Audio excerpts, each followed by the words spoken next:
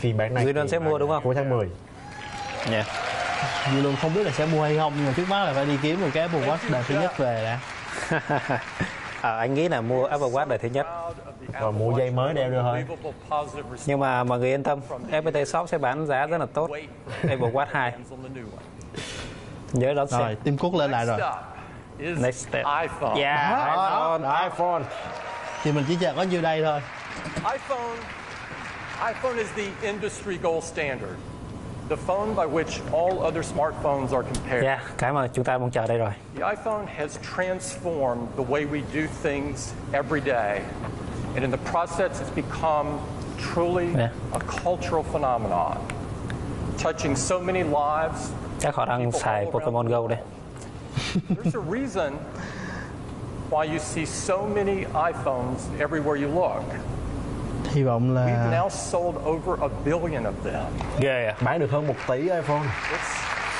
hy vọng là Tim Cook sẽ thuyết phục được mình mua iPhone 7 sau cái buổi lễ hôm nay. Chứ hiện tại trong đầu và dựa như những cái tin đồn mình biết thì chưa có hứng thú. Để xem thế nào. Provide users the best experience available by tightly integrating hardware, software and services. Ngoại hình là gần như là không thay đổi rồi đó. Ok, chúng ta có thể tin tưởng được có một người đã cầm iPhone 7. Vì thế nên đang chiếu cái hình ở trên kia thì không biết là máy mới máy cũ đúng không? Sẽ nói về phần mềm trước. Which is our biggest iOS release ever. It is jam-packed. Lâu nào Apple cũng nói câu này. Lúc này hiểu iOS mới. Tính ra là cũng hợp lý. Mình làm cái mới và phải nói nó tốt hơn cái cũ rồi. Nhưng mà đợt này là thay đổi cách sử dụng khá là nhiều đúng không? Thay đổi cách sử dụng. Nhất là cái màn hình lock screen của mình này. You can book a ride with just my voice. We've added even more intelligence through machine learning into our QuickType keyboard with contextual prediction. Maps has been beautifully redesigned, and you can use apps here as well to book a reservation or book a ride, all without leaving the Maps app. Map của họ đã tích hợp Uber. Không, nó là anh có thể cài thêm những cái ứng dụng bên thứ ba vào, giống như kiểu iMessage vậy đó. Thì nó sẽ có một số cái ứng dụng riêng để mà bổ sung những cái chức năng mới. Add-on đúng không? Ví dụ như là tìm xăng nè, tìm chọn đổ xăng nè, book xe hoặc là đặt bàn ăn. Hoặc là tìm Pikachu ở Việt Nam đúng không? Dễ lắm mà. Có thể lắm đó nha. With iOS 10, you can manage your home right from Control Center, and with Siri as well.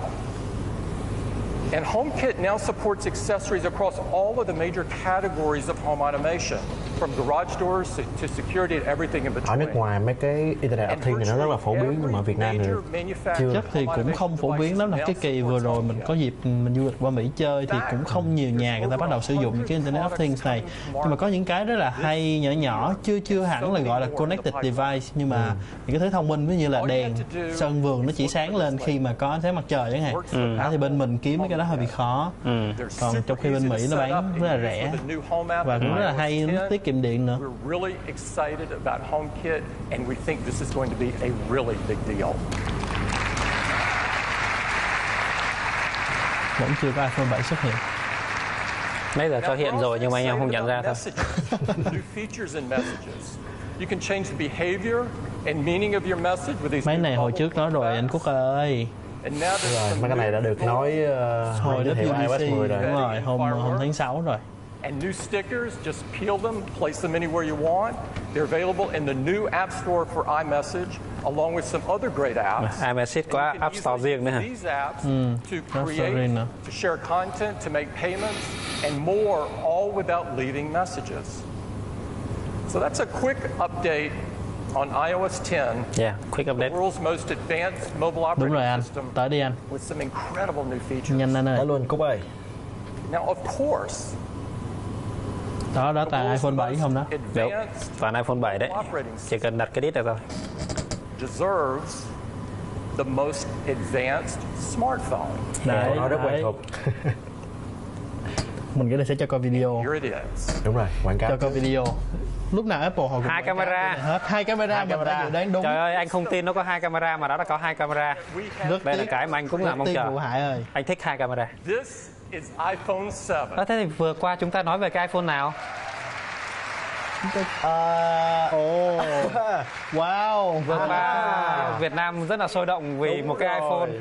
Vậy nó là iPhone nào? Đây không phải là iPhone 7 Plus, chỉ mới là iPhone 7 thôi. Đây là iPhone 7. Có hai iPhone camera. 7 có 2 camera. Phải ông thay ra hay là sẽ có sự phân biệt nữa mà chúng ta chưa có thấy? Có thể con kia là iPhone 7 SE, giá rẻ.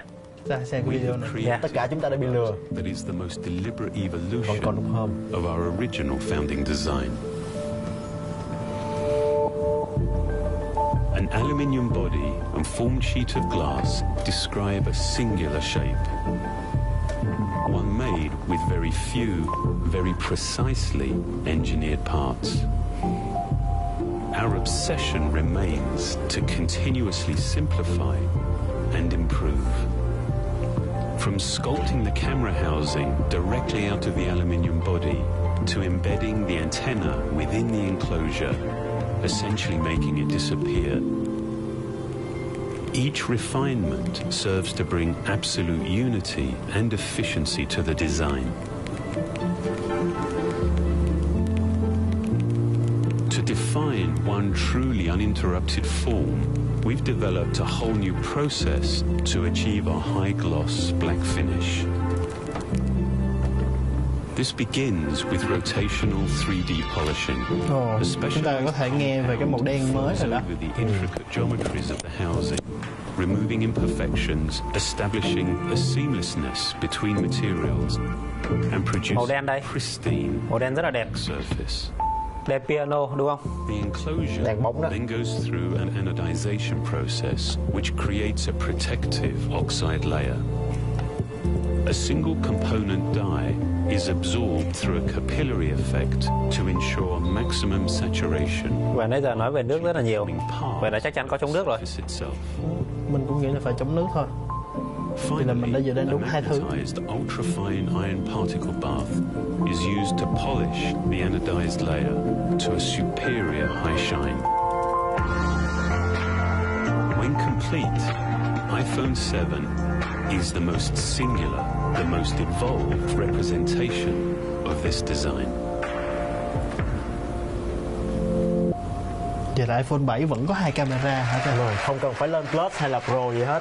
2 camera này yêu rồi. Bây giờ Không biết là họ sẽ dùng 2 camera để làm gì thôi. Ban đầu mình đã nói các bạn là đừng có tin vô mấy cái hình tin đồn nhiều quá. Thế là anh với Tài đã bị lừa đúng không? Có cái nào cái một camera là iPhone 7 Pro, 7 Plus gì không nhỉ? 7 SE. Thôi chúng ta tập trung vào iPhone 7 trước. Phiếu, ra đây nói chuyện. Mình vẫn còn chưa hết bất ngờ về cái vụ này đó nha. Good morning, everyone. I'm excited. I hope you are. This is, yeah, somebody is. This is the best iPhone we have ever made. We're going to cover it with 10 major features. 10 tính năng Get chính. right started with number one. You've already heard about it, the design. Tim and Johnny have told you that there is a beautiful new refined design for iPhone 7. It starts with this new finish we call Jet Black. Jet Black, It is không phải absolutely piano black. Piano nha. Lại là một tin đồn It's a sai high nữa. gloss, Không, cái màu đen người ta hay gọi là màu đen piano vì nó đen bóng, kiểu vậy. Okay. and the aluminum back all around. It is a stainless steel Apple logo. The new integrated antennas are built so subtly you can barely see them at all anymore. And of course, the enclosure creates the housing for the camera. It is a beautiful new design. There's a second new black. We call it simply black. Có thêm một màu It black is mới nữa hả? de-blasted aluminum. It diffuses light. It is a black logo, and it looks very cool. Cái very kia là high-tech. màu đen bóng, cái này là The màu new đen iPhone 7 sậm also hơn. looks beautiful in gold and in silver and of course rose gold. Không có màu xanh. Bây giờ chúng ta không có màu xanh. Không có màu xanh như tin đồn. Tiếc quá, mình rất là thích cái màu đó. Something we use hundreds of times a day. The home button. À, Home tiếp theo button là- is quintessential Apple design. It is so simple yet so powerful. We use it throughout our day. We click it to go home. We double click it to bring in multitasking. We hold it down to invoke Siri. We can program it through accessibility. You can put your finger on it and read your fingerprint with Touch ID. You can double tap it to bring the screen down in reachability. And of course, hold it near a terminal to pay with Apple Pay. It does so many things for us. And we've completely redesigned it to make it more responsive, more reliable, and even customizable in iPhone 7. Now, we've done this before. We've changed our input devices in big ways. You may remember with the iPod, it started with a mechanical click wheel. And then we updated it to an electrostatic wheel, and it was so much better. We've done it recently with the MacBook and MacBook Pro. We've brought out the Force Touch trackpad, and it's the best trackpad. Vậy thì cái nút home này cũng sẽ là Force Touch. And we're doing this with the home button. We've re-engineered it. It's now force sensitive, solid state. It works together in combination with a new generation Taptic engine. This Taptic engine is more responsive. Bây giờ chúng ta có thể không còn lo về cái vụ mà nút home bị hư nữa, không có phải để cái nút ruồi trên màn hình nữa. Cái tính năng Assistive Touch. In fact, it's so useful we use it throughout the user experience. So if you do a quick action like moving a widget, it gives you a nice taptic feedback. There's unique feedbacks for notifications and messages and even your ringtones. And it's amazing because it can be programmed by third-party applications. And the applications that have started to work on iPhone 7, taking advantage of this Taptic engine, are creating new feelings and experiences that could not have been created before in a smartphone. It's really incredible. Number 3, the new enclosure in iPhone 7 and iPhone 7 Plus. iPhone 7 Plus. iPhone 7 Plus. Có chống nước. Có chống nước. Xác nhận. Vậy là xác nhận có 2 iPhone, iPhone 7, iPhone 7 Plus và đều có chống nước. To ensure that we protect the great feeling and experience that we all love about our iPhones with the buttons and switches. And to do that and provide this resistant meant re-engineering it from the inside out in many ways, including new seals and new adhesives. And in our tests, it is IP67 protection standard. For all of us, well, Luôn có nhớ IP67 là chi tiết như thế nào? 6 có nghĩa là chống bụi và ở cái mức tối đa rồi, số 6. Còn số 7 là mình có thể ngâm được nước ở cái độ sâu là 50m trong vòng, các bạn, 1m trong vòng 30 phút. Đúng rồi. The camera is perhaps the most beloved feature by many of us in our iPhones, and customers take absolutely stunning Chúng ta sẽ biết hai camera để làm cái gì. You can see them around the world in the Shot on iPhone campaign. They are amazing, and they send us them every single day. More pictures to be included in that campaign because it is an incredible camera. And just wait till they get their hands on the new camera system. Đây là một cái camera đơn. Đây có một camera nha. Ủa thế vừa nãy 2 camera là sao ta? Tức là iPhone 7 Plus đó. Chắc là 7 Plus đúng không? Apple họ không có nói kỹ về cái đó. There's an optical image stabilizer in bây giờ là đã có trong room quang học ngay từ iPhone 7. Trước đây là chỉ có bản Plus mới có thôi. Còn bây giờ là bản thường cũng có luôn. There's a wider f1.8 aperture lens. Khẩu 1.8 là rất lớn đó. More light onto the sensor. There is a new 6-element lens, so you can get a sharp image edge to edge with that 1.8 aperture. And there's an all-new 12-megapixel sensor. It has large pixels. It's vẫn là độ phân giải 12m nhưng mà cảm biến được làm mới hơn. Even the flash is all new. Our True Tone flash in the same aperture now has 4 LEDs. Có 4 đèn LED. 50% more light, reaches 50% further, and the engineering team has come up with this really cool feature, a flicker sensor. What does that do? The flicker sensor reads the flickering of artificial lighting and can compensate for it in the photos and videos you take. iPhone 7 có một cái cảm biến gọi là flickering, thì nó sẽ đo cái tần số mà chớp của cái đèn ở bên ngoài, ví dụ bấm đèn để mà nó bù lại. Bạn nào mà thường hay chụp ảnh trong nhà mà có kiểu đèn neon thì chắc chắn sẽ biết cái vấn đề đó là cái vấn đề khá khó chịu. Như vậy thì đo sáng sẽ đúng hơn đúng không?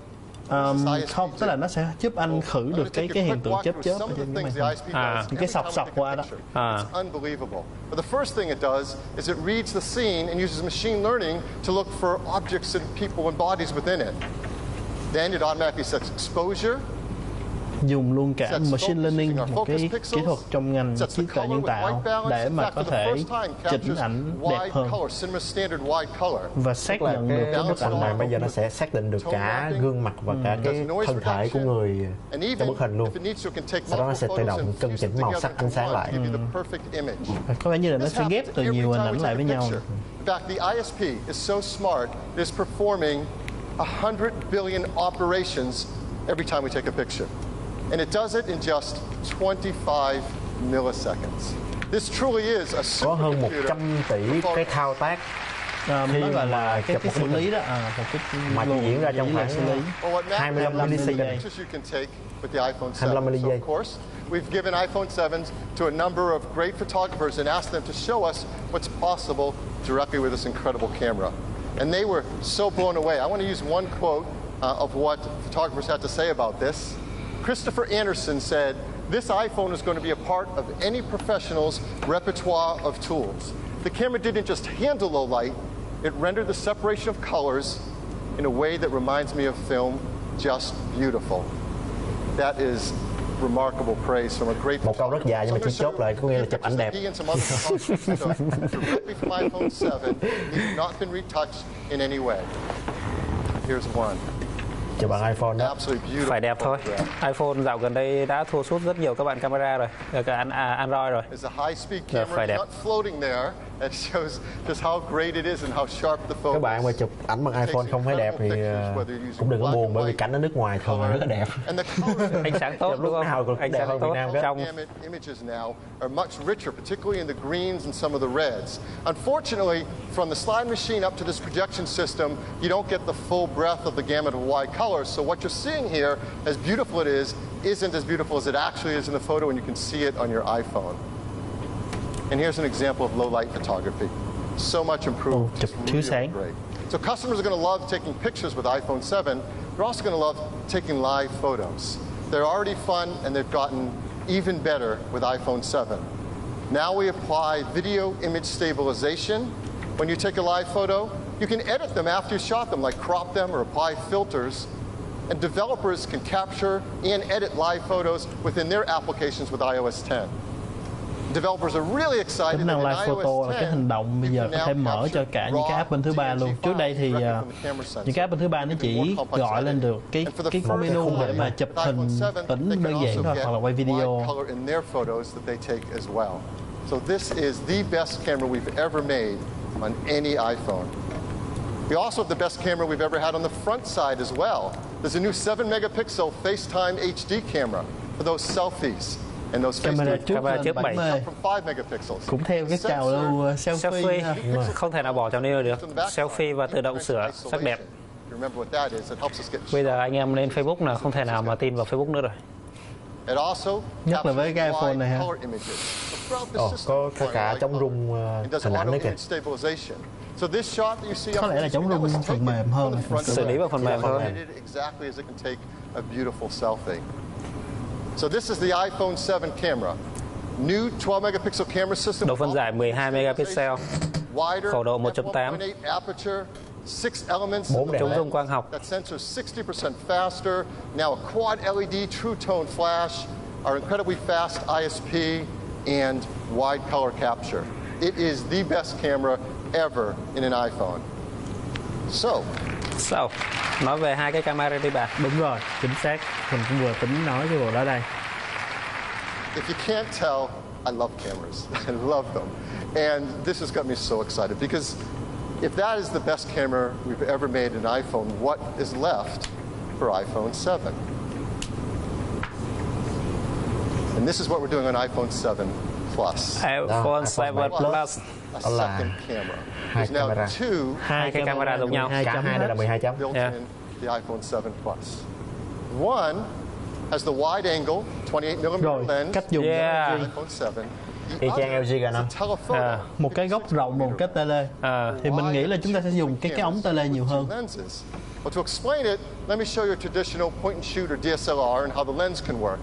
As you know, and we have many of these cameras in our lives, you can change the focal length of your lens to zoom in. That's how we get a zoom feature. And that works great when you have a large camera with a big lens on it you can move in and out. That isn't so great on the lens you want to put in something that goes in your pocket or your purse. So we know with two cameras and có nghĩa là bây giờ cái camera thứ hai sẽ dùng chủ yếu là để zoom cái hình lên, chụp gần hơn, chụp xa hơn. Incredible amount of hardware and software to do it in a way that we can all enjoy, and the team has done something remarkable. So how does it work? The same as before. You go into the camera app to take a picture. But now there's a new button right there on the screen. Pull it up to có thêm một cái nút mới bên dưới đó. It's right above the shutter. And when you go to take a picture, it's using the wide-angle lens and taking a picture just as always. But now with this button, you can do one of two things. First, you can just tap it, and it jumps to 2x. Bấm một cái là zoom lên 2 lần. Coi như là giả lập cái kiểu zoom ha. Sử dụng hai cái ống khác nhau. Picture with a beautiful optical lens, no software needed. The second thing you can do is you can put your finger on it and drag across it, and you can zoom from 1x to 5x. As you go beyond 2x, you're doing software zoom. Rõ ràng thì cái độ chi tiết nó đã tăng lên đúng không? Ở đây có hai điều. Nếu mà bấm một cái thì nó sẽ chuyển sang zoom 2x, nhưng mà đó là zoom quang học, nó không làm giảm chất lượng ảnh. Còn nếu mà dùng vuốt trên màn hình như vậy thì nó sẽ chuyển từ 5x đến 10x. Nhưng mà lúc này nó chỉ là sử dụng zoom kỹ thuật số thôi, cho nên là chất lượng ảnh nó sẽ bị giảm đi. Đó, nó có hai chức năng chính. Mình thấy trên hình của Apple, ông đó vẫn còn quá rõ. Biết chúng ta chụp ở ngoài đời thì nó có thật sự như vậy hay không? Zoom rất là xa thì đúng không? Rất là xa luôn đó. Từ cái tòa nhà mà zoom tới có một cái ông thôi. Here's an example of two photos side by side. One on the left taken cái này thì có thể tin được. One on the right at 2x. Both beautiful optical lens. Đó, cái này là từ bình thường mà zoom lên 2x này. Là zoom quang, zoom quang. Incredible new cameras in iPhone 7 Plus. So that's the camera in iPhone 7 Plus, joining iPhone 7 with this great new zoom feature. There's one other use of this camera that we challenge our Thế hai bạn sẽ mua con nào? Mình sẽ mua con Plus, chắc chắn là như vậy, robot tinh tế là phải xài Plus. It really was. It's something that is incredibly challenging and takes a lot of amazing invention.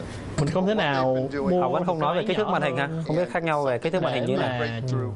Bị hụt một cái tính năng hay như thế này. We want to give you a sneak peek of this feature. Now, to explain it, I'm going to bring up a picture. This is a picture that was taken with a very high-end camera. And so it will help us illustrate the feature we're trying to achieve. So let me bring up a picture. You see in this beautiful portrait, the gentleman in the front is pin sharp in focus. And that background has a beautiful blur. This is called shallow depth of field. This is a technique that's really useful for things like portraiture. And it's something that is illustrative of a great camera that has often a very big sensor, like a full-frame sensor, or a really big, fast lens. And the quality of that background blur, that's what. Có thể với hai anh em thì họ sẽ không phải giả lập cái xóa phông rất là ghê gớm, như vậy, ghê gớm của các cái điện thoại khác. The ending result is it feels almost 3D, like the person's popping off the screen. It is a beautiful photo. So our goal is to try to do something like this using the two cameras in the iPhone 7 Plus. What the engineering team has been doing, hardware and software working together, is truly remarkable. What they're able to do is when we take a picture, is to use the ISP to scan the scene, to use machine learning to recognize people and faces, and then create a depth map of that image from the two cameras and the software. Keep the people in the front sharp in focus and apply a beautiful blur to the background. This is a huge breakthrough. Nghĩa là vẫn tăng cường cái hiệu ứng xóa phông lên phía sau. Tăng hiệu ứng xóa phông lên. Giống như HTC từng làm ở trên cái One M8 của họ. You go to take a picture. Where you normally select the style of the picture, so panorama or square, there's a new style that says portrait. You select portrait, it automatically jumps to using the telephoto lens. Có cái chế độ mới tên là portrait để mà chúng ta có thể chụp chân dung tăng cái tính năng xóa phông này là. What's remarkable is that before you take a picture, as you're looking at your iPhone screen, you are seeing. Có nghĩa là vẫn thấy được cái hiệu ứng xóa phông ở phía sau. Chưa cần phải bấm nút chụp hình nhưng mà vẫn thấy được cái hiệu ứng đó. Real-time deep depth preview in their screens. This is an incredible breakthrough. So now I'm going to show you the first picture we've ever shown the world of a depth of field photo taken from an iPhone 7 Plus with this new feature. Before I do, I have to come clean on something because I wasn't entirely honest before. The picture I showed you before, this was taken on an iPhone 7 Plus. Đó, tấm này là chụp bằng 7 Plus đó. How sâu này cái màn hình rất là to, rất là hoành tráng. Giá như mình có thể ngồi ở đó được thì tốt. It is stunning. Chất thì để vào sự kiện Apple khá là khó, bởi vì hầu hết là chỉ dành cho những anh bạn viết trang tin này nọ nước ngoài thôi. Jason Aceto said, I loved the depth of field capabilities and the ability to shoot fast without losing sharpness. This iPhone proves you don't Cái camera mới này đã thay đổi cuộc chơi rồi. To get a great photographer. This camera hơi thích 7 Plus chút now, nhưng vẫn chưa đủ. we are not saying to throw out your DSLRs and that iPhone replaces all the DSLRs. What we are saying is this is the best camera we have ever made in an iPhone. This is the best camera ever made in any smartphone. For many of the customers who have it, it'll probably be the best camera they've ever owned to date. But more importantly, it allows them to create beautiful pictures with incredible creative tools. So let me show you two more examples taken from the iPhone 7 Plus with its depth of field. Here's another photo. Thêm một cái ví dụ nữa. Xóa phông nát luôn ha. Nhưng mà cái độ sáng độ sáng của cái mặt á, họ đang chụp ở cái góc tối đúng không? Để cho thể hiện được cái chi tiết nên rất là tốt. It will be a free software update later this year to all iPhone 7 Plus users. So that's the camera. Cái tính năng này, cái vụ mà xóa phông đúng không? Tăng cường xóa phông. Nghĩa là iPhone 7 thì cứ mua máy đi, có đâu. Cứ mua máy đi rồi sẽ có. Họ nói về màn hình mới. Có khi nào nâng cấp 2K không ta? Có khi nào nói về cái màn hình mà micro nét à? Để xem. Sáng hơn 25%. Sáng hơn, màu sắc tốt hơn. P3 standard colors. And we do end-to-end color management from the manufacturing in the factory to the photos you take with the camera to what you see on the display are all color managed in a beautiful way. And don't forget, we integrate within the Retina HD display our 3D touch layer. This is an important element of the user interface. And in iOS 10, the team has taken great use of this, so we're going to use it more throughout our day in very powerful ways. So we wanted to show you one example of an app taking advantage of all of this, taking advantage of the Retina HD display and its wide color, of the cameras built in iPhone 7, and of course 3D touch. Có vẻ như là không nâng độ phân giải rồi. Photo app, and who knows photos and apps better than Instagram. So I'm very excited to bring up Ian Spalter, Head of Design. Lâu rồi anh không xài iPhone, nhưng mà iPhone bây giờ nếu mà so với độ mịn của những cái con màn hình 2K IPS của Android thì iPhone độ mịn thế nào? I'm excited to share with you what we built to take advantage of this new iPhone's gorgeous wide color screen and dual lens camera. About a month ago, we launched a new product called Instagram Stories, and we've seen people sharing moments ranging from their everyday lives to behind the scenes at the Olympics. So let's jump into the Stories camera using a new 3D touch quick action. Now, the first thing we love about this new iPhone is this beautiful zoom that goes optically to 2x without losing any resolution. We built a new Zoom UI with haptic feedback, so you can really. Có một cái tính năng zoom thay đổi cái tính năng zoom rồi. Dựa vào hai cái camera. Anh Trang làm gì đây? Hẻo. Mình cứ tưởng anh đã lột đồ rồi, hết hồn. Luân thích ta lột đồ. Cũng nữa. So, photos don't always capture the moment fully. So, with the tap of a button, we use the Live Photos API to quickly create a boomerang to bring the moment to life. You can also import your existing live photos to do the same thing. Phải nói là các speaker của Apple làm việc trình diễn rất là tốt. Theo như mình biết thì họ sẽ tập luyện rất là nhiều. Kể cả khi họ là khách mời từ công ty khác tới cũng vậy, Microsoft hay là Adobe hay là bây giờ là Facebook, Instagram. Anh bạn demo đang xài cái iPhone màu đen mới, niềm ao ước của tất cả mọi người. Mình nghĩ là mình sẽ mua cái màu đen này. Ý của Hải là để cho người ta biết mình đang xài iPhone 7 Plus đúng không? Yeah. Chỉ cần nhìn từ xa là thấy đẹp trai rồi đúng không? And finally, once you're happy with what you've created, you can share the moment with friends with a single tap. And then if có tới 10 điểm mới của iPhone, này mới là điểm 5 đến 6 rồi, mình nghĩ là thứ 5 rồi. Chúng ta vẫn còn đang chờ cái jack tai nghe và vẫn đang chờ cái màn hình. Nãy giờ vẫn đang nói vòng vòng, chưa nói chính xác là cái màn hình. Màn hình có tăng độ phân giải không? Có lẽ là không tăng đâu. Cái điểm thứ 6. Thế thôi, màn hình xong rồi. Âm thanh. Speaker. Cũng ráng nhét cái tai nghe xuống, không nói ngay. We listen to it to make FaceTime calls, watch TV shows. Họ sẽ làm cái loa mới à? Ở trên cái iWatch người ta đã làm cái loa ngoài mới thì có thể trên Apple cũng sẽ thiết kế lại, thì trên iPhone cũng sẽ thiết kế lại. 2 loa luôn. Hai loa stereo trên dưới. Trải nghiệm của mình đối với lại những cái thiết bị, những cái smartphone mà có loa stereo rất là hay, rất là tốt, và mình kỳ vọng là Apple họ sẽ làm được điều đó. Họ sẽ giấu ở đâu nhỉ? Of the speakers in the iPhone 6s and 6s Plus, and they sound better because they have an increased dynamic range. Phê bình Apple là để cái hình demo màu đen nhìn không rõ gì cả. They really will blow you away. Number 7. Số 7 rồi. Qua số 7 luôn. Tai nghe thôi, phải. Yeah. Đó, tai nghe AirPods. Tai nghe không dây. Không, AirPods mới là cái không dây. AirPods là vẫn có dây. Bây giờ là dùng cổng Lightning. Rồi. Tai nhìn cái chỗ jack cắm kìa. Hai cái loa vẫn đối xứng đúng không? Đúng rồi. Hai dãy vẫn đối xứng. Nhưng mà cái đó vẫn là một bên vẫn một bên loa, một bên mic. Nhưng mà cái phiên bản mà bữa giờ xuất hiện ở Việt Nam thì là có một bên thôi. Bữa giờ nó vẫn lệch hả các bạn? And this may surprise you, but there are now in the world over 900 million Lightning-enabled devices. There's perhaps the largest digital audio connection in the world.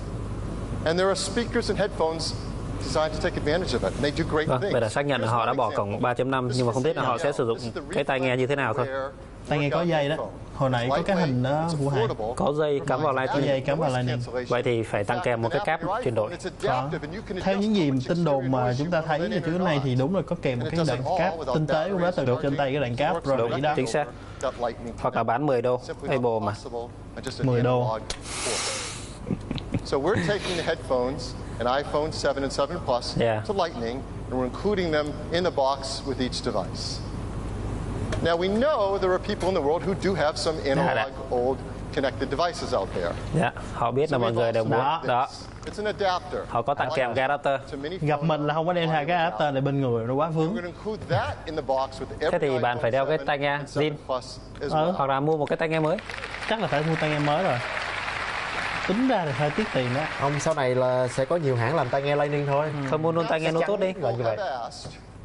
Why we would remove the analog headphone jack? Đúng rồi, tại sao vậy mấy anh? I mean, it's been with us a really long time.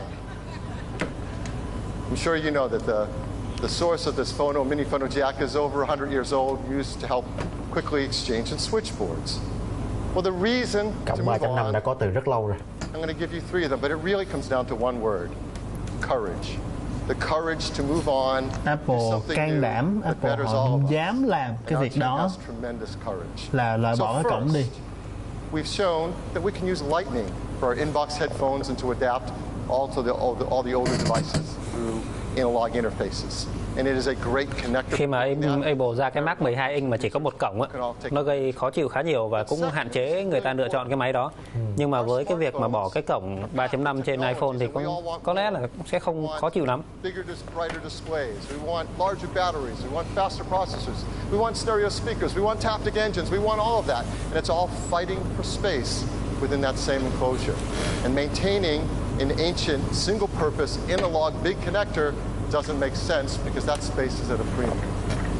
And third, and I think this is most important of all, when you have a vision of how the audio experience can be, you want to get there as fast as you can and make it as great as it can be. Phil Schiffer nói là họ có cái tầm nhìn về việc nâng cao chất lượng âm thanh thông qua cái cổng Lightning, và họ dám làm cái việc điều đó sớm nhất có thể, và họ muốn làm cái điều đó sớm nhất có thể. Wireless. Có khi nào là sạc không dây không? Tiếp theo, mình nghĩ đó là một cái công nghệ không dây mới, tùy biến từ Bluetooth. Coi phải không nha? Takes advantage of the opportunities to do something new and do something great. And up till now, no one has taken on the challenge of fixing the things that are difficult to do in those wireless experiences and made it easy so that we all want to enjoy them. And it makes no sense to tether ourselves with cables to our mobile devices. But until someone takes on these challenges, that's what we do. Well, our team at Apple has worked so hard to create something new that delivers on the opportunity of how good a wireless experience can be. And they've worked hard to deal with the challenges that have been left there and no one has taken on. So that is why today we are so excited to show you a new product from Apple called Apple AirPods. AirPods, tai nghe không dây. Nhưng mà mình chỉ thắc mắc là không biết nó có nói một cái gì, Bluetooth hay là giống tin đồn vậy ha. Mà đẹp quá chứ. Nhìn quá đẹp quá. In a wireless future. Nó cần phải đủ nhỏ để nhét trong tai, không bị rớt. Gì vậy? Nó vẫn có hai cái tay ra. Đó là cái mic. Chắc hẳn đó là cái mic. Và cái này là sạc không dây à? Có lẽ là sạc không dây. Không, chắc là nó có một cái đốc để mà cắm sạc. Họ này sáng tác ra một con chip mới. To produce intelligent, high efficiency playback while delivering a consistent and reliable connection. Sáng nay mới có cái tin đồn thì chip này không phải Bluetooth. Có cái cảm biến hồng ngoại nữa kìa, để phát hiện khi nào mà nhét cái tai vào. Motion accelerometers also respond to your touch, allowing you to access Siri with a double tap. Bề mặt cảm ứng. Chạm hai cái là mở Siri. Voice accelerometers recognize the vibration and source of your voice. Then, working with a pair of beam-forming microphones, reduce external noise. Each AirPod provides up to 5 hours of listening on a single charge. Sạc một lần là nghe được 5 tiếng đó. Charging case delivers more than 24 hours of battery life. Cái case cũng là cái tích hợp pin vào đó luôn để sạc luôn. Enables intelligent connection to all your Apple devices. Để gần là kết nối tự kết nối. Nhấn vào cái nút trên hộp đó để kết nối. Chết rồi, lần này phải quay lại với iPhone và tai nghe này rồi.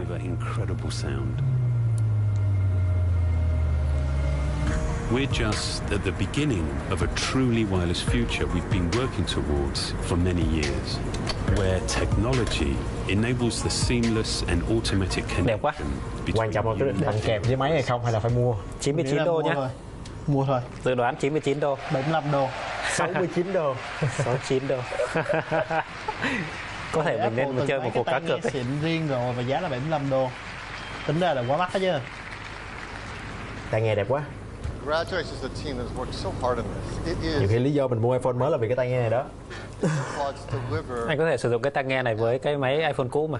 Chưa chắc là nha, tại vì Apple họ dùng cái con chip mới kết nối gì đúng không? Ví dụ như nếu mà nó dùng chung Bluetooth thì không vấn đề gì. Còn nếu mà nó chỉ dùng cái kết nối tùy biến mới là coi như chết luôn á. Kết nối rất là đơn giản. Cách kết nối rất là đơn giản, chỉ cần nhấn một nút thôi. Tai nghe này mọi lúc mọi nơi luôn, chứ không sợ nó vướng víu như là cái tai nghe có dây trước giờ. And as you have playback on either device, the AirPods automatically switch to whatever device you're using. In fact, we also use iCloud to propagate that setup across your iPads and your Macs as well. So one-step setup across all your devices. It's that easy. They're incredible. Có lẽ là Bluetooth thật rồi đó mua hàng. Cho nên nó mới dùng được với lại iPad này nọ. Thích xài một cái, hai cái đều được hết luôn. Apple thật là bệnh hoạn.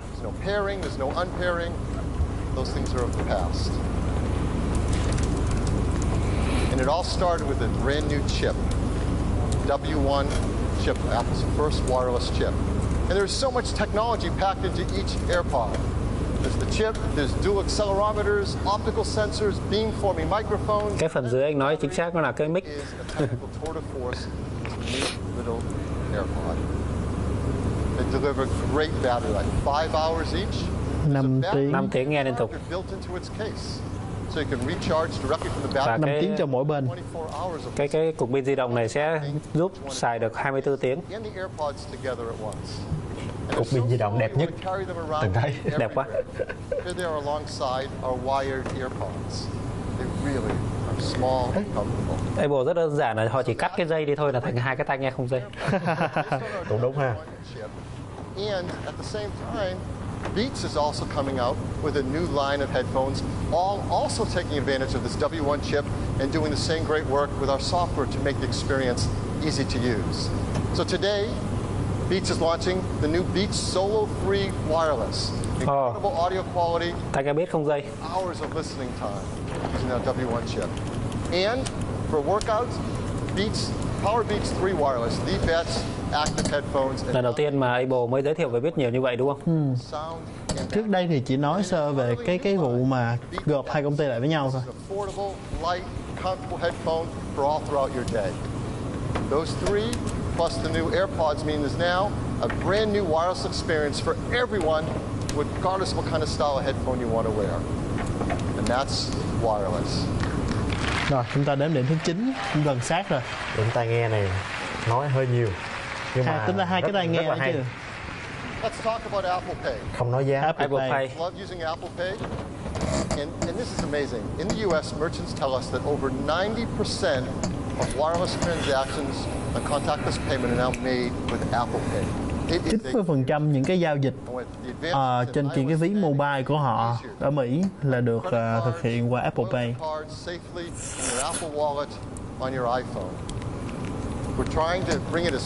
Rất tiếc là Việt Nam chúng ta vẫn chưa sử dụng được cái Apple Pay này. Samsung Pay cũng chưa có, Android Pay cũng không có luôn. You may know that in Japan, there's a different version of NFC called Thelica. So, for the iPhone 7 and 7 Plus that we're bringing to Japan, we're including Thelica technology.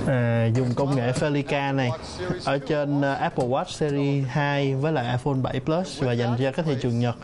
Cái chuẩn Thelica này nó cũng hơi giống như kiểu thanh toán qua NFC vậy á, nhưng mà nó có một số cái giao thức tự biến riêng và theo mình nhớ không lầm thì Sony cũng có tham gia vào việc phát triển Thelica.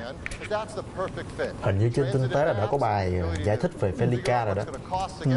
Bạn có thể search thử, mình không nhớ lắm. Rồi, số 10. Số 10 chắc là kết thúc rồi chứ hả? Số 10 là cuối cùng rồi. iPhone 7 là có 10 điểm như là Tim Cook nói lúc nãy. Nhưng mà Tim Cook có nói one more thing không? Lâu rồi không nói câu đó. Đúng rồi. Phải nói là 2-3 năm, 2-3 lần rồi không nói câu đó. Nói về hiệu năng. Cấu hình, tất nhiên cấu hình phải to hơn, pin phải to hơn, màn hình. Pin nãy giờ cũng chưa nói ha, nhưng mà thường là không nói năm Apple không nói về pin, không nói pin đâu, không nói về dung lượng. Đợi mọi người mua máy về mở ra thôi. Mỗi lần ra iPhone mới là có chip mới. Tên là A10 Fusion. Lần đầu tiên chúng ta thấy chữ Fusion. Thường Apple nói về Fusion là họ sẽ tích hợp cái gì đó. Này. 4 nhân. Mấy đợt trước chỉ có 2 nhân thôi đúng không? First, it has two cores that are high performance cores. These high performance cores. 2 nhân hiệu năng cao. 2 nhân hiệu năng cao, vậy là 2 nhân. Cái trò này vui ha. Thấp. Vậy là Apple họ làm theo cái thiết kế mà Big Little của ARM, giống như là những cái chip Qualcomm khác hiện nay. Cũng khá là thú vị đấy chứ. Mình cứ nghĩ là Apple năm nay họ tiếp tục sử dụng cái cách cũ thôi, là 2 nhân thôi.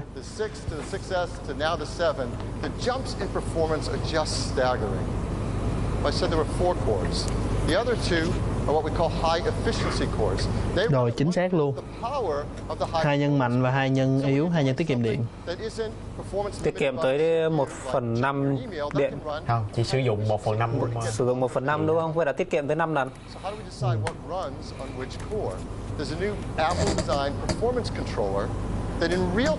Có một bộ phận riêng gọi là Performance Controller để mà nó đưa những cái tác vụ khác nhau qua những cái nhân khác nhau. Không biết mọi người có để ý không là mỗi năm là cái sức mạnh, tốc độ của chip đều tăng lên rất là nhiều, nhưng mà tốc độ thực sự thì lại gần như là không thay đổi. Mà theo mình nghĩ thật ra là do những cái app, những cái game nó cũng nâng cấp chưa được tối ưu đúng không? Chưa được tối ưu cho chip mới. Không, cũng không hẳn, tại vì nó càng lúc càng nặng lên. Đúng rồi, Phần mềm càng lúc càng nặng lên. Nó cũng làm mới lên thôi. Với lại thực chất thì với những cái thay đổi nhỏ ở trong hệ điều hành thì chúng ta không có thấy được cái sự khác biệt. Nhưng mà rõ ràng là từ thời mà 6 mà lên 6S á, thì cái vân tay, anh thích nhất là cái vân tay nó nhanh hơn rất là nhiều vào đây. Hiệu năng cũng có thể thấy là nhanh hơn. Thì đó, thì nên con này anh nghĩ nó sẽ khác. Chip smartphone mạnh nhất, không biết so với Snapdragon 820, 821 thế nào mà thực ra Apple có thể là tự tin Apple dùng tuyên câu bố. này để đọ nhau thôi, chứ còn bản chất thì máy lúc nào cũng là mượt nhất rồi. Cái đó là không thể chối cãi. For example, games. This is from Codemasters. It's a new racing game. F1 2016.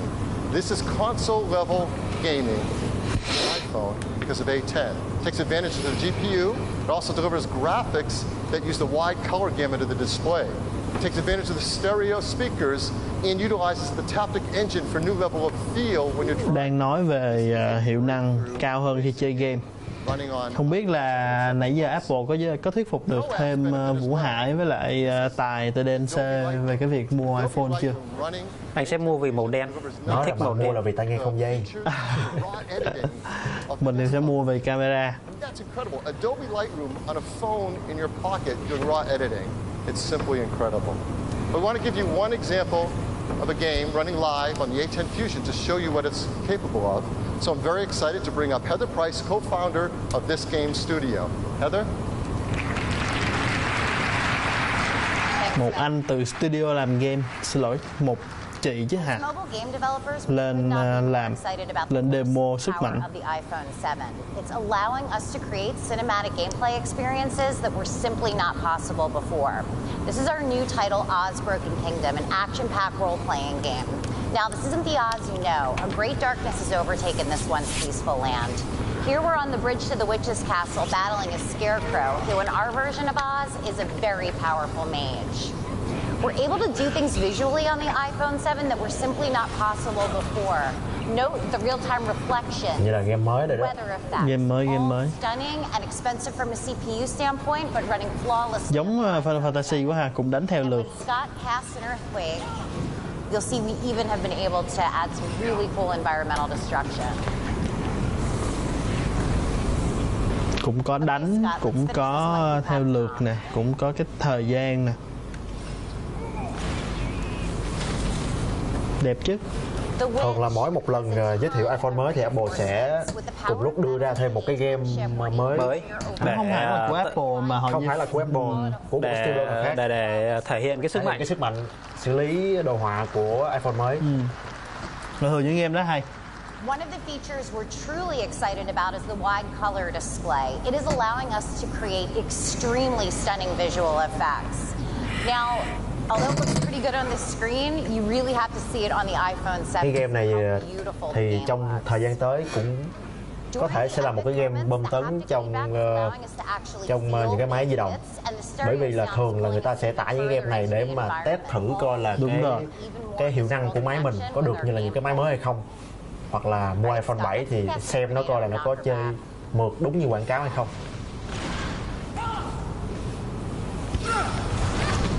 Okay, I think it's time to finish her off with Arcane Nova, one of Scarecrow's most powerful abilities.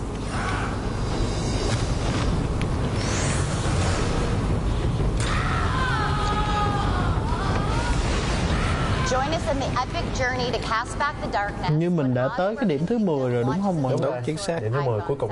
Thank you. Broken Kingdom. Nhớ tên game nha các bạn, Broken Kingdom. Broken Kingdom. Nothing proves performance like 400 flying monkeys. Well, Có One More Thing không ta? Không. and incredible. Lâu rồi không có câu đó. Here's the battery life numbers on iPhone 7 and 7 Plus. Great battery life numbers across the board. Wi-Fi browsing 14 and 15 hours. Lướt web được 12 tiếng, có nghĩa là đã tăng như là 2 tiếng. 2 tiếng so với lại đợt trước. The iPhone 7. Vậy là pin là có tăng hơn. are the longest battery life ever in an iPhone. Đây là iPhone có thời lượng pin dài nhất. Cái này mà Năm nào không cũng dài có nữa, câu này thế mà. nào cũng bị fan la cho xem. And here's another way to think about battery life. If you're upgrading from an iPhone 6s to an iPhone 7, on average, Đó, you're hơn going 2 to tiếng. get about 2 more hours into your day on your battery life. And that's a meaningful difference. That's on average. Some customers Tính ra thì iPhone 6 và iPhone 6s pin cũng không tốt lắm. iPhone 6s Plus, which already had great Rất tiếc này không được xài hai battery con đó. life, iPhone 7 Plus delivers at least an Nhưng mà hour. Mình cũng 7 thì anh sẽ dùng xài. Plus thì mình thấy bản Plus pin rõ ràng tốt hơn rất là nhiều so với lại cái bản 6 bình thường. Thì mình nghĩ iPhone 7 Plus cũng vậy thôi. Here is iPhone 7. Rồi, tổng hợp. It is packed with unbelievable Tất technology. cả những cái điểm mới của iPhone 7 và 7 Màn Plus. hình iPhone 7 là 4.7. 4.7 à? 4.7 7 inch và 5.5 inch, nghĩa là cũng vậy thôi, chứ nếu mà độ phân giải cũng tăng vậy. thì chắc chắn Apple sẽ nói rồi. It's solid state, pressure sensitive. It's water and dust resistant, IP67. Stereo speakers delivering twice the audio volume. Incredibly fast A10 fusion chip. Faster wireless as well, more band. Câu hỏi đặt ra là bao giờ bán? Yes, up to 450 megabits. Sau cái này là sẽ nói nè, Longest battery giá life nữa. ever in Nhưng mà với Việt Nam thì anh nói luôn là FPT Shop sẽ bán rất là sớm. This is Sớm là khi nào? Ngay tháng 10 thôi. Và Ngay tháng giá thì 10. cực kỳ hấp dẫn. Đó, chúng ta đã có thông tin từ một nhà bán lẻ everything trong nước rồi đó. iPhone has, Tháng 10 của iPhone 7. battery life plus Chính hãng. larger display and that dual camera. Nếu mà tháng 10 bán chính hãng thì sớm hơn hẳn so với mọi năm đúng không Vũ Hải? Đúng, năm nay rất là sớm. Mọi năm hình như đâu đó tới tháng 12. Năm nay FPT 11, Shop 12 bán mới iPhone có. rất là sớm. Recyclable and without these harmful materials. iPhone 7 is the best phone we've ever made. We've got a short video to Câu sum it up. best phone. Lúc nào cũng vậy. Chiếc điện thoại tốt nhất chúng tôi này.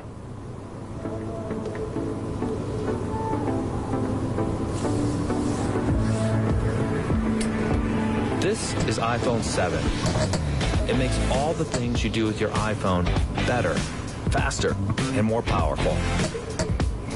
2 new finishes, black and jet black, highlight its seamless design. Màu đen New lên hình camera đẹp quá. Màu đen captures ngọt. shots you never could before. That's because its larger f1.8 aperture, new sensor, and 6-element lens enable brighter, more detailed photos and videos.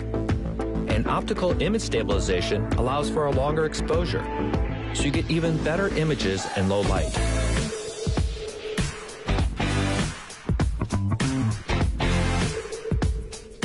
The Apple-designed image signal processor analyzes every shot to automatically deliver the very best results. And the quad LED True Tone flash illuminates brighter and farther. iPhone 7 Plus also features a telephoto camera. The 2 cameras operate as one, giving you 2 times optical zoom and high-quality imagery when you zoom even farther. The new Retina HD display with a cinema standard wide color gamut is the best and brightest ever on an iPhone.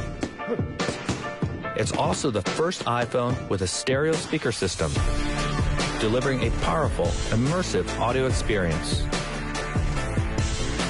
The enclosure has been entirely re-engineered to make this the first water-resistant iPhone. It's driven by the A10 Fusion chip, the most powerful chip ever in a smartphone. High performance and high efficiency cores Có vẻ như năm nay rất là nhiều bất ngờ. tasks at a fraction. Chúng ta vẫn đang chờ coi thực tế cái màu đen nó như thế nào và cái nút home nó sẽ như thế nào, sử dụng như thế nào. iPhone 7 makes the things you do most even better. It's the best iPhone we've ever made.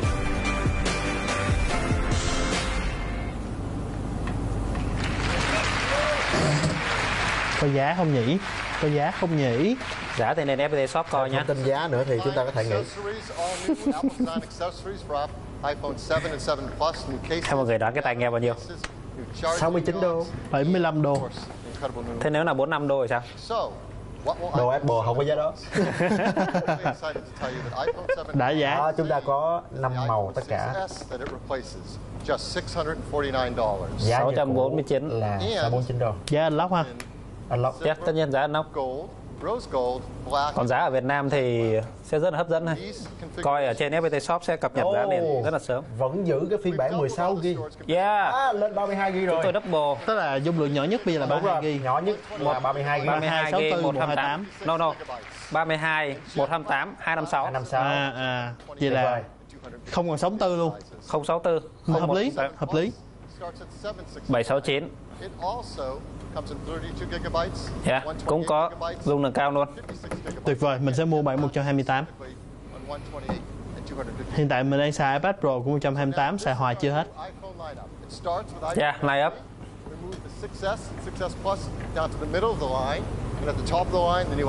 Trời, tức là bây giờ Apple họ vẫn giữ lại mấy cái iPhone cũ. Chỉ còn là iPhone SE này, iPhone 6s này, iPhone 6s Plus này, iPhone 7, iPhone 7 Plus. Tính ra thì Apple và cái dung lượng của iPhone 6s Plus cũng có thay đổi rồi, chỉ còn có 32GB và 128GB. 32GB. Đây có thể nói là một cái nâng cấp cực kỳ đáng giá cho những chiếc iPhone. Đợt vừa rồi ai mà đã kịp tẩu tán cái iPhone cũ của mình đi thì xin chúc mừng các bạn. Không, cái này là cũng giá của Mỹ, chúng ta không cần các quan bạn tâm. có thấy là Apple đã thay đổi cái hình nền ở trên iPhone mới chưa? Đúng rồi, có một cái hình nền mới. Và cái màu đại diện đã đổi sang thành màu đen rồi. Năm nay họ lấy màu đen là màu chủ đạo.